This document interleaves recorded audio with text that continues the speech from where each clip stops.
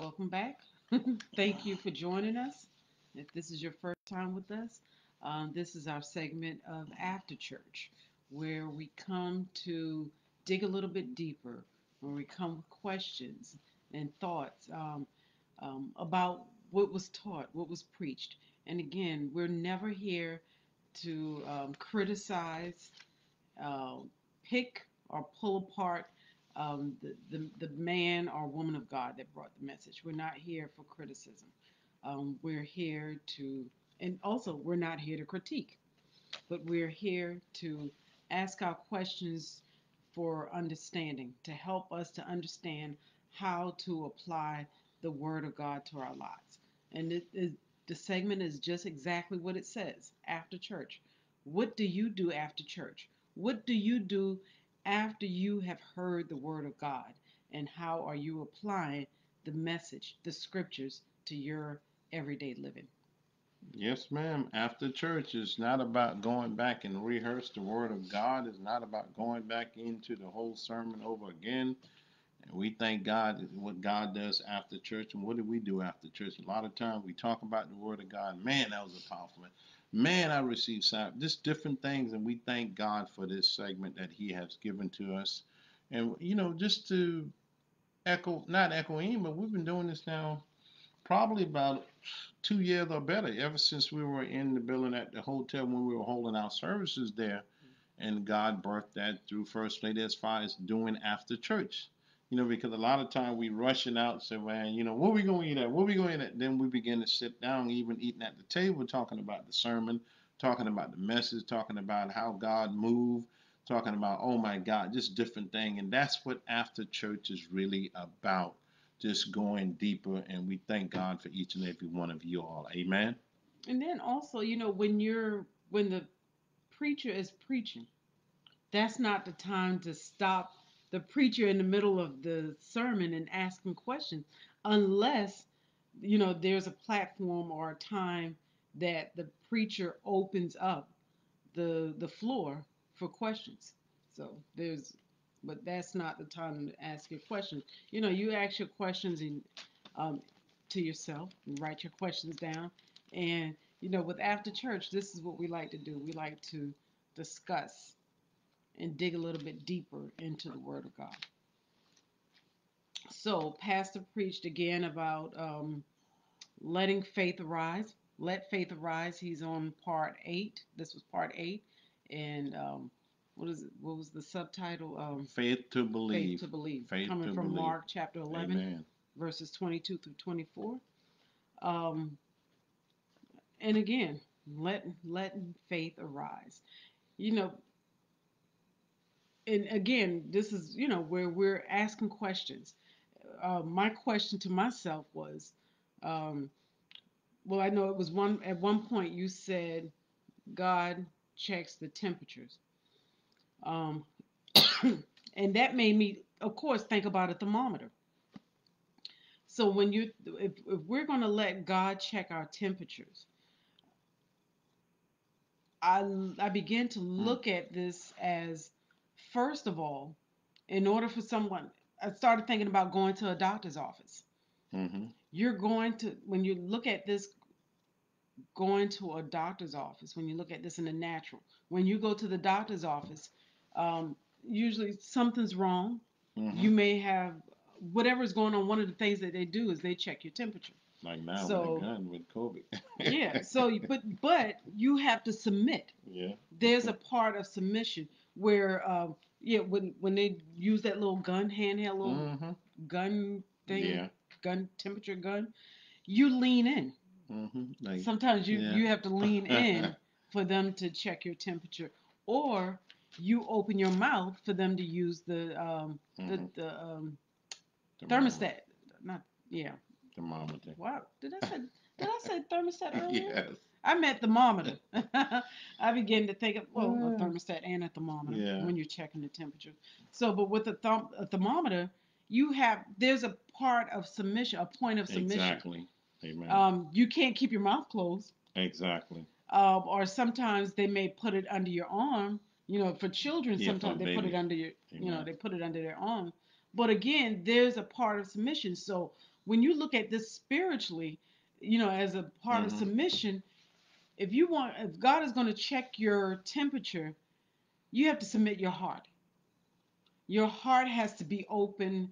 You're submitting your will.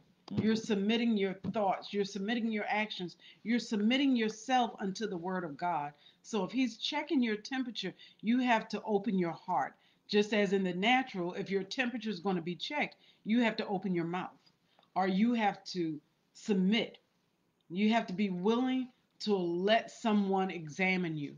So if we're going to let God check our temperatures, he's going to begin by checking our heart.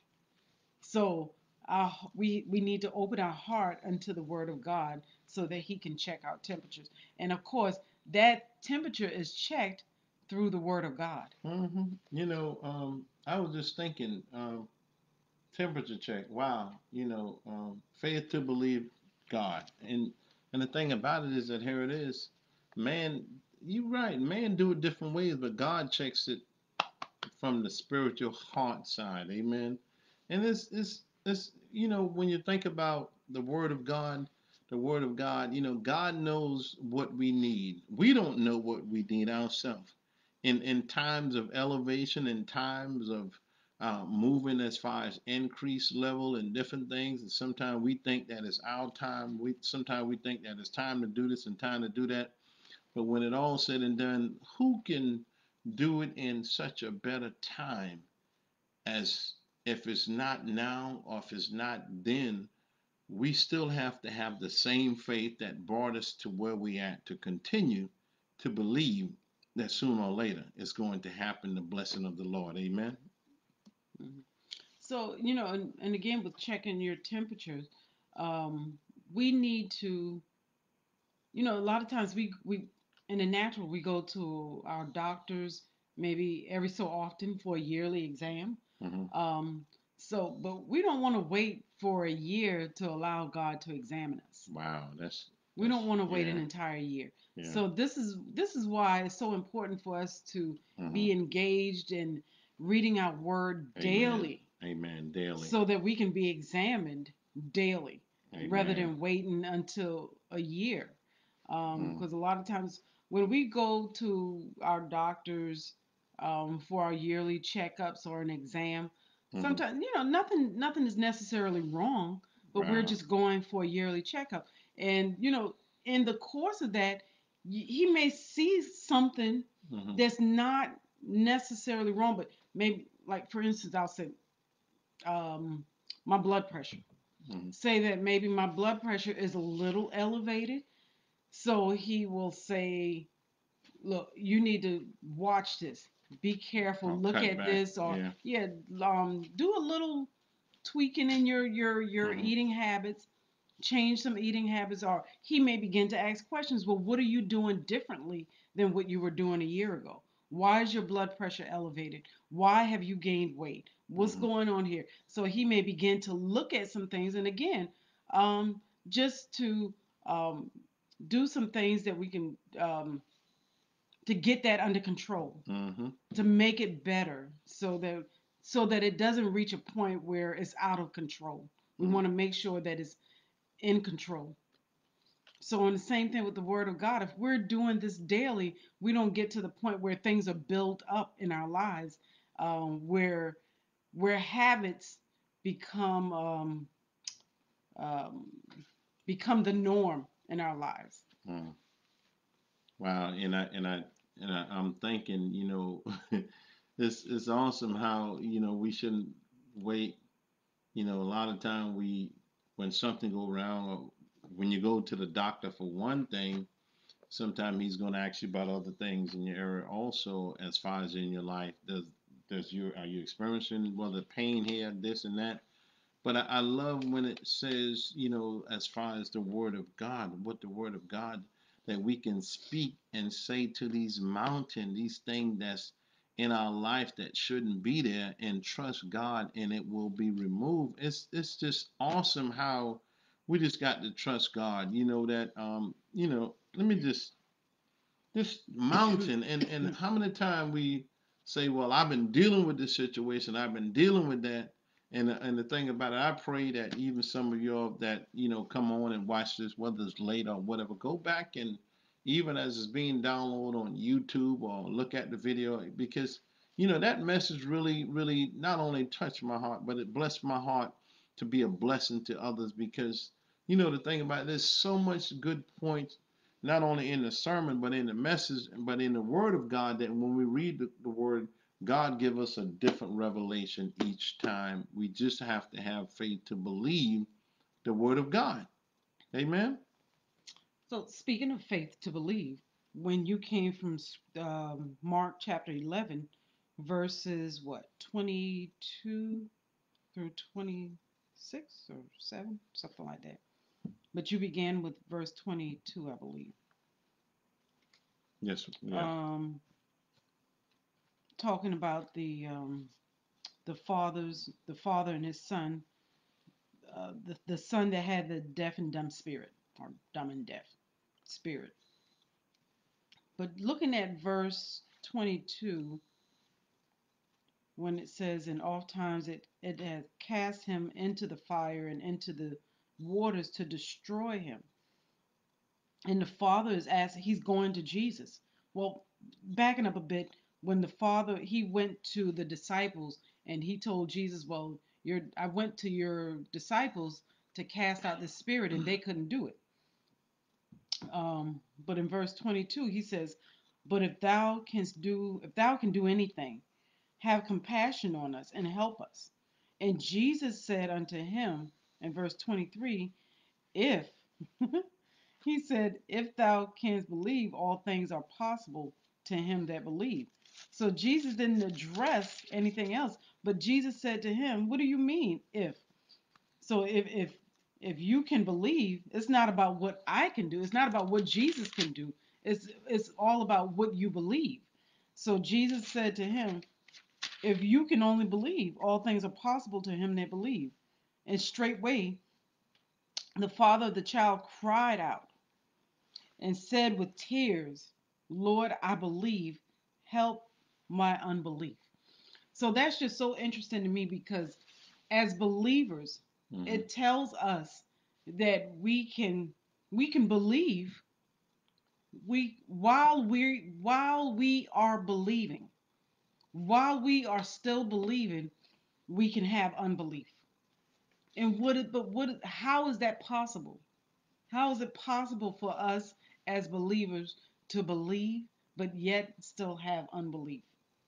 And what is the unbelief? One scripture, I believe in the Message translation, or either the Passion translation, it said doubts. It used the word doubt. Another translation referred to it as little faith. You still have faith, Mm-hmm. but it's very little of it. Wow. In these last couple minutes, let me just say this because who would have thought? Who would have thought when you think about it? Uh, it's all about faith to believe, but who would have thought that we would have still been experiencing what we're experiencing when we thought that the pandemic was gone and all of our circle around? Who would have thought this? None of us. When you hear about something hitting, something coming, you think it's not there to linger or to stay. And the thing is that here it is. God has given us. The Bible said, death and life are in the power of the tongue. We got to speak to this thing. We got to speak to these mountains. We got to pray.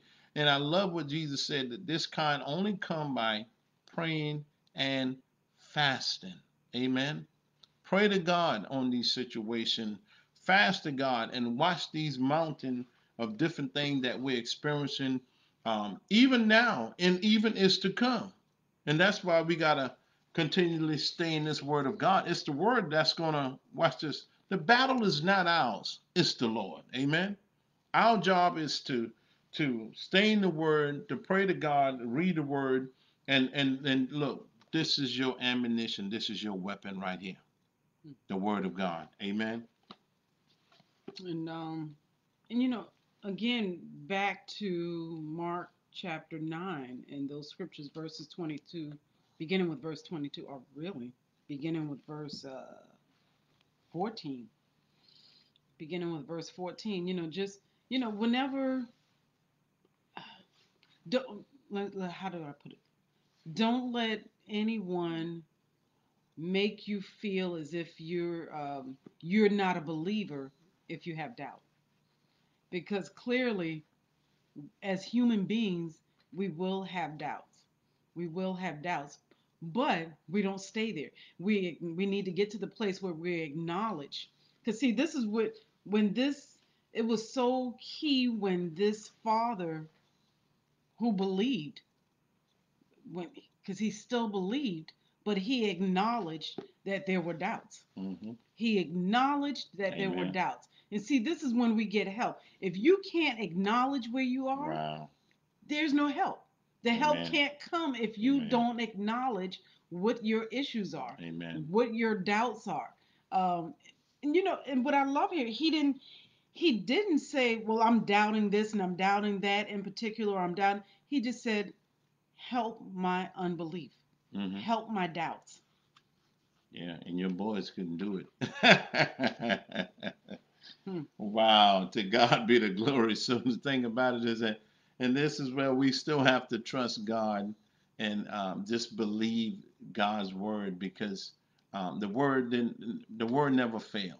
The word never failed, and this is where we have to continue to trust God at His word. Amen. When it all said and done, I'm telling you, glory, hallelujah, my God. Just stay in the word. Stay in the word. Trust God, and when it all said and done, we're going to see the manifestation of His glory. After this, there's going to be glory. Amen. Hallelujah. Glory. Hallelujah. So, once again, we thank God for you all joining us for After Church. Anything else? No, I was just thinking about the scripture too that said, um, what was it? The scripture? Oh, an un Hmm. an un who was it? An unstable man.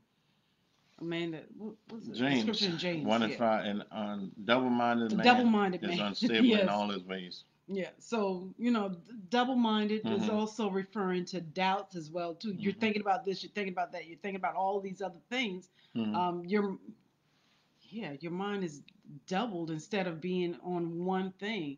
Um, but when you're unstable, but when you look at that scripture, even Hmm. though there are doubts Hmm. and you're double-minded, you may be unstable, Hmm. but it doesn't mean that you don't believe. You're still a believer. You're still saved. But we need to get that under check. We need to get that under control Hmm. and don't stay there. Because you're doubting, you're at a place of doubting of what can be done, or who or yeah, you're doubting what can be done, but no, get your mind stable. Yep. Get stabilized and Amen. don't stay there, because and again, it doesn't mean that you're not a believer. Amen. James 1 and 8, it says, a double minded man is unstable In in all his ways. all his ways. It didn't say some, but it says in all, everything he or she does is just, you're not stable. Hmm. So we trust and believe God for the word of God, and I'm telling you. So we thank God for you all joining us for After Church. Thank God for this time and for After Church. It has been a blessing as God continued to allow us to do After Church, and not only just that, but bring forth the Word of God. We are praying for you all, praying for your family. That gathering will happen soon, sooner than later. So we thank God for you all, and we want you all to have a prosperous day, blessed day in the Lord. And if the Lord should tarry is coming, we'll see you back for midweek empowerment service at Wednesday at 7 p.m. Amen. Okay, great. So, and as always, please stay safe. We're praying for you. We love you. Remember to practice your social distancing. Please remember to practice your social distancing. Um, and yeah, and wearing your mask and in these buildings and closed in places. wear your mask, please, because we have to remember that our children, our younger children, they're not able to be vaccinated at this time. So please do your part in helping to protect our children, and protecting even those adults that can't be vaccinated. They want to be vaccinated and they're unable to be vaccinated at this time. So please, let's do our part in practicing our safety measures and keeping those hands clean, washing them, using your sanitizer, and remember, let's keep praying for each other, lifting each other up in prayer. Okay. So as always, we love you, and we look forward to seeing you again on Wednesday. And enjoy the rest of your weekend. Okay. Amen. God Blessings. bless you. Amen.